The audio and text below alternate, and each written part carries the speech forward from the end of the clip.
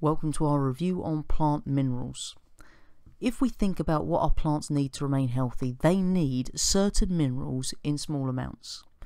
Now, these minerals actually come from the soil, and the way they get into the plant is by becoming dissolved in the water in the soil, and then that water with the dissolved minerals is taken into the root hair cells and then travel around the plant. So if our plants don't actually have all of the required minerals, then they start to show what's called deficiency symptoms. If we want to make sure our plants are always healthy, then gardeners or farmers can actually ensure this happens by adding minerals to them. And there are a few ways that we can actually do this. The first one is we can add manure to it. Second one is we can add compost or rotting leaves.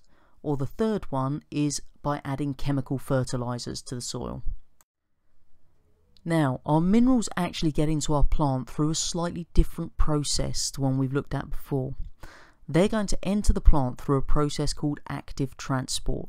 And the reason they've got to use this different process is that the concentration of minerals in the soil is lower than the concentration of them inside the plant. So they'd be going against their concentration gradient, which obviously means that we can't use diffusion. So we use this process of active transport, and it actually pumps particles against a concentration gradient. And to do that, it requires energy in the form of ATP. Now, what we'll find is if you look at the diagram on the right, you can see how this actually occurs.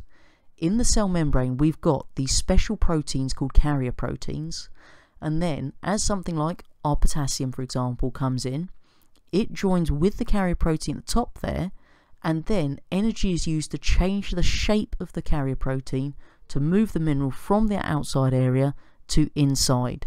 Once the potassium has actually been released, then the little carrier protein returns to its normal state, and then more can be passed in. Do remember, active transport goes from an area of low concentration to an area of high concentration, and it requires energy.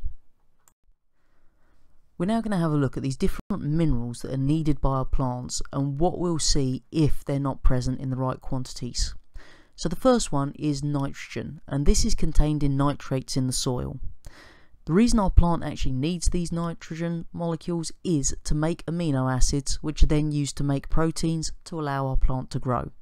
So if we don't have enough nitrogen, what we'll see in our plant is it will have very poor growth and the leaves will be yellow in colour. Phosphorus is our second mineral we need, and this is contained in phosphates in the soil. So we use the phosphorus in respiration to make the ATP. We'll also use it to make DNA and other molecules in the cell membrane. If we don't have enough phosphorus inside our plant, what we'll see is the roots will show very poor growth, the plant will be a bit stunted, and we'll get these purple discolorations to the leaves. The third mineral is potassium, and the reason our plant needs potassium is that in order to make the enzymes that are involved in photosynthesis and respiration, we need potassium. So if we don't get enough potassium inside our plant, we get very poor flower and fruit growth, and the leaves are kind of yellowy in colour with these brown spots. The last one we need to remember is magnesium. And the reason our plants need magnesium is to make chlorophyll, which obviously we need for photosynthesis, so that if we don't have enough magnesium present in our plants, we get yellow leaves, especially the ones found lower down on our plant. Finally, we need to consider these fertilizers we mentioned earlier. So our fertilizers that are chemically produced list the amounts of the nitrogen, phosphorus and potassium as what's called the NPK ratio. Sometimes they will give you this phrase NPK and ask you what one of those letters stands for.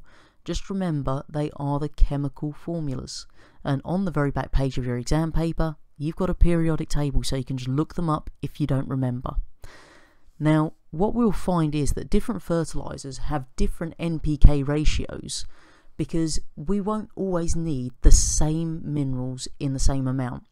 So by having different NPK ratios, we can then select the right fertilizer to promote the aspect of growth we want. So if we're growing a lot of fruit, then we'll select one fertilizer, whereas if we're growing something that needs to just grow taller, a different fertilizer.